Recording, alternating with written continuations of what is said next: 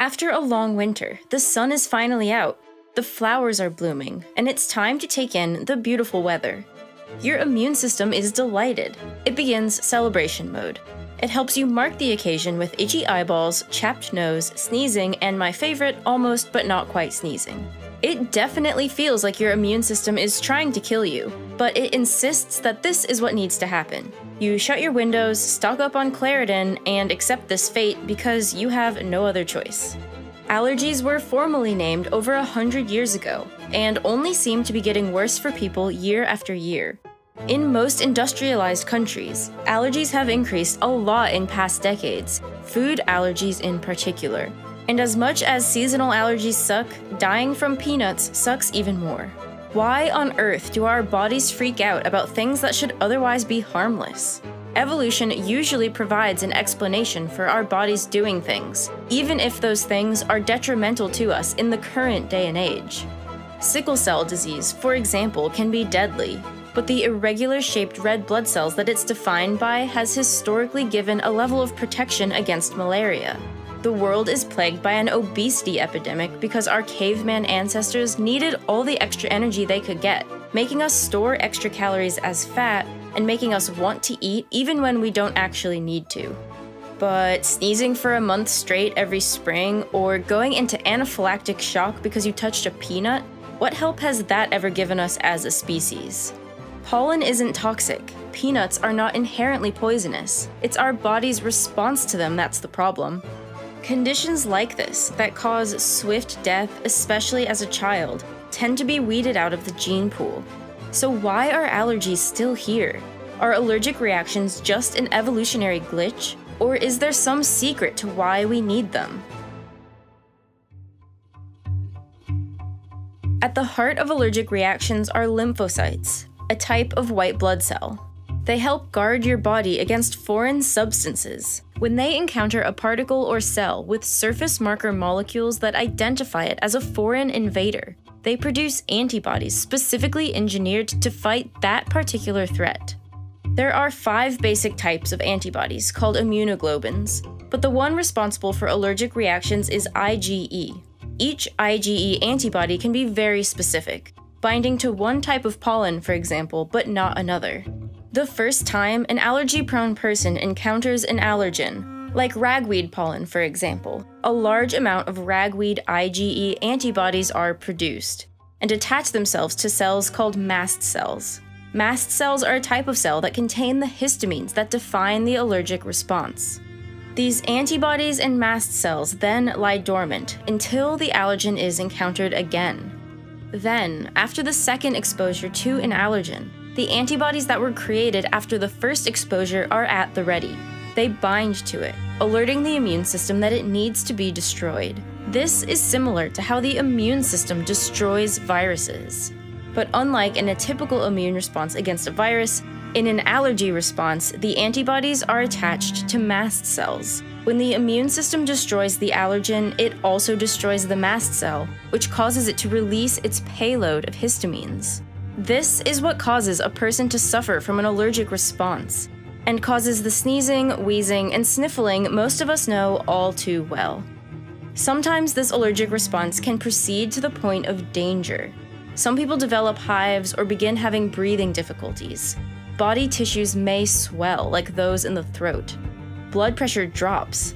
Anaphylactic shock can happen in as little as 3 to 4 minutes after exposure to the allergen. And if it's not treated right away, usually with epinephrine, it can lead to death.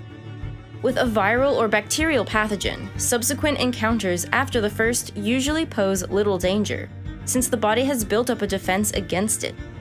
But with allergens, the opposite is true. Subsequent exposures are usually worse than the first. All this explains the what and the how, but the why is less clear. It's hard to see why natural selection would have produced allergies. It feels like this is an immune response designed just to make us miserable. But, like all things with evolution, there's likely a purpose, or at least an explanation. And one idea involves something unexpected, something wriggling in the ground or even in your body. Parasites are more common in this world and in our bodies than we likely realize. Helminths, like hookworms or tapeworms, are large macroparasites, many of which are soil-transmitted and infect the digestional tract. More than 20% of people on Earth are dealing with some sort of parasite infection. We as humans have been dealing with them throughout our evolutionary history.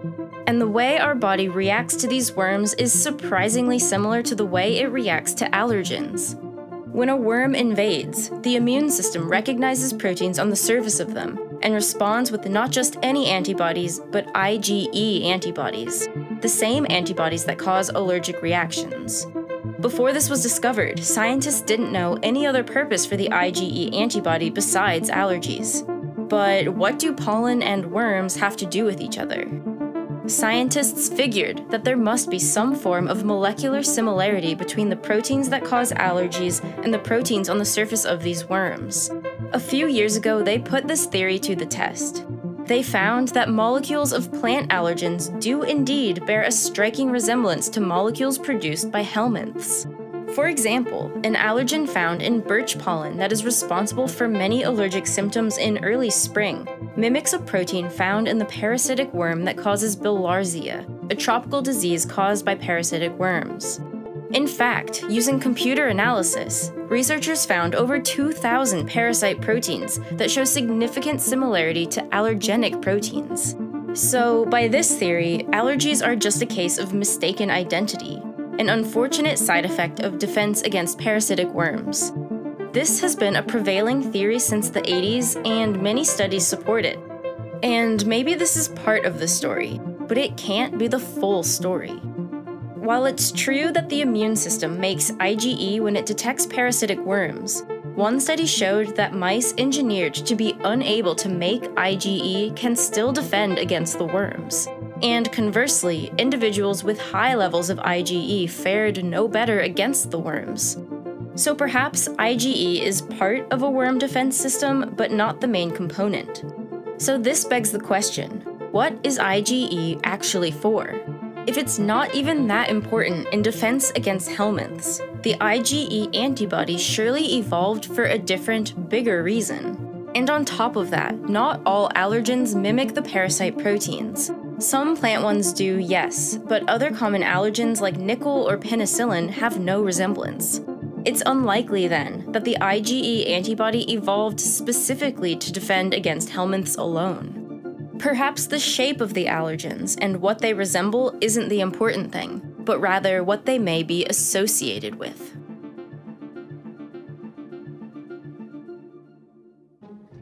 The way allergic responses have been viewed all along is that they're an immunological mistake, but some scientists don't buy it. The persistence of allergies through time, despite its cost and burden, seems to strongly imply that there's a reason for them, some adaptive benefit they give us. To give us a clue, let's look at what happens when the allergic cascade is triggered. When mast cells burst and histamines are released in the upper gastrointestinal tract, immediate vomiting occurs. In the lower gastrointestinal region, diarrhea. In the respiratory tract, constriction of the throat and coughing. In the nasal passages, sneezing. In the skin, itching that leads to scratching. What do these have in common? They are all methods to expel something, as if the body is in immediate danger. But we know it's not a response against viruses, bacteria, or protozoa. What else would the body need to defend against throughout evolution?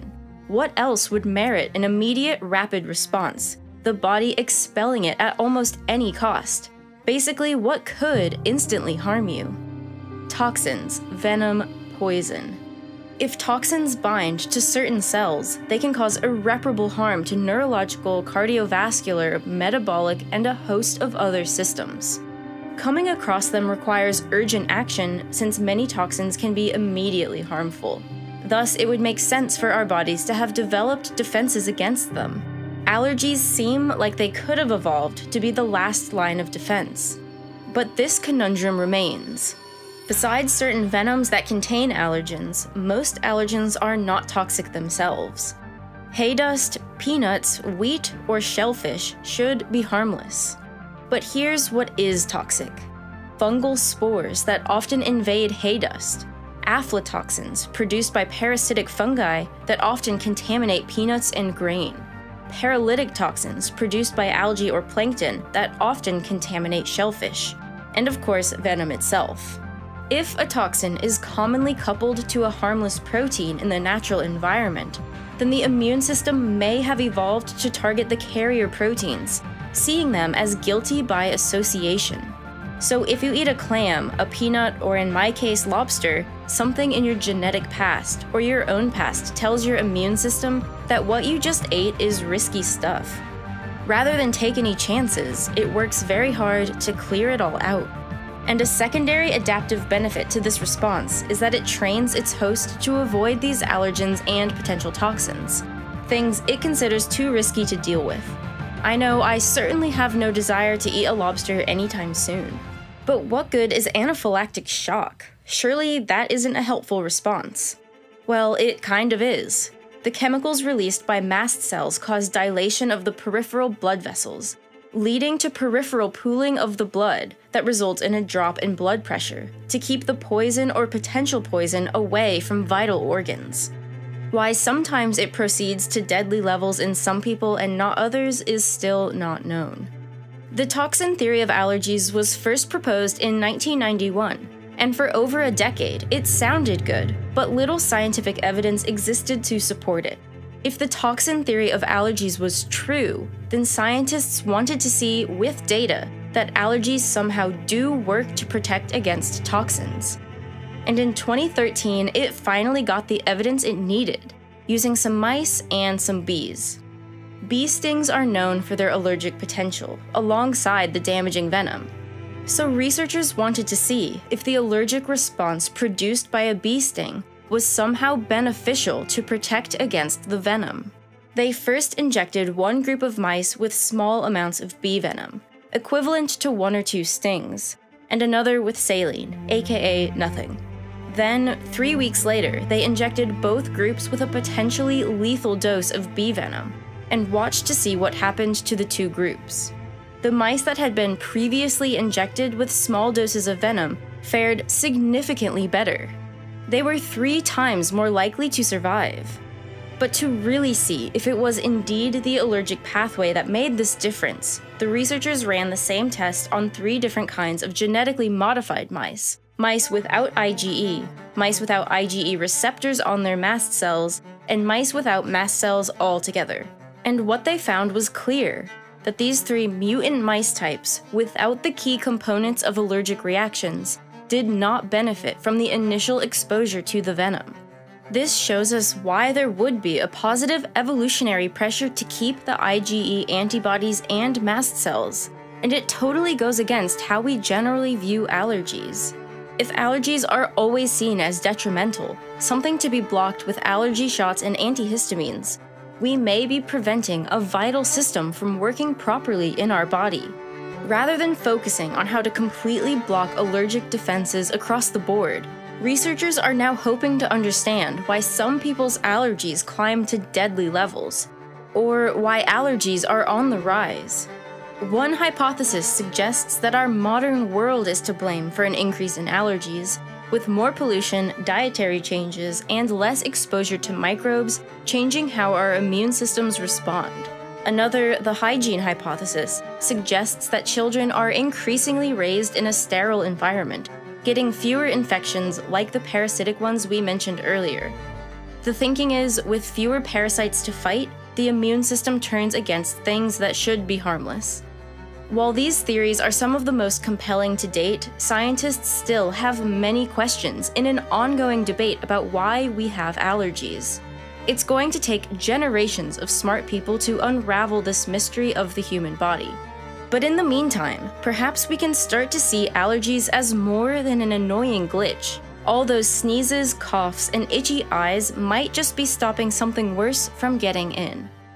Making videos like this is incredibly rewarding for me. I get curious about something, and then get to spend my days finding out the answer. And as I'm learning, I get to share that with the world in a way that makes sense to me, all while keeping myself employed. However, the world of YouTube is not always sunshine and rainbows, as any of you who have ever ventured into the comment section will understand. On stressful days, this kind of negativity can get to you. It's easy to feel like what you're doing is never enough, and it's hard to carve out time to take care of yourself, all while juggling a demanding work and regular life schedule. And this is why I've taken it upon myself to really get serious about taking care of my own mental, physical, and emotional health, to keep me happy in my job, and also to work to not let the negative aspects of it leak into my personal life. And to help me do this, I'm taking the advice of Jonathan Van Ness in his Ultimate Self-Care Playbook on Skillshare. In it, he stresses the importance of things like writing down reminders or affirmations of who you are, what you're doing, or what's important to you. Or keeping a self-care schedule for yourself, so you can commit to activities for yourself, just like you would with anything else. For JVN, that may be needlepointing. For me, it's gardening, reading in the pool, or running. Generally doing anything to get me off my computer for a while. He also talks about the importance of letting go of failures, something that I am so seriously bad at. In work and in life, we may fall short of our expectations of ourselves. And in his lessons, he reminds you how to get back on track without beating yourself up about it. Overall, it may sound like obvious stuff, but for me, it's not. It was a really lighthearted, funny, inspirational way to spend an afternoon, and has got me excited to let go, breathe, and focus on the goals I have for myself.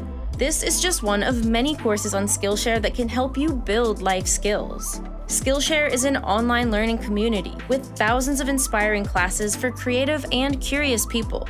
It's curated specifically for learning, meaning there are no distracting ads, and it's less than $10 a month with an annual subscription.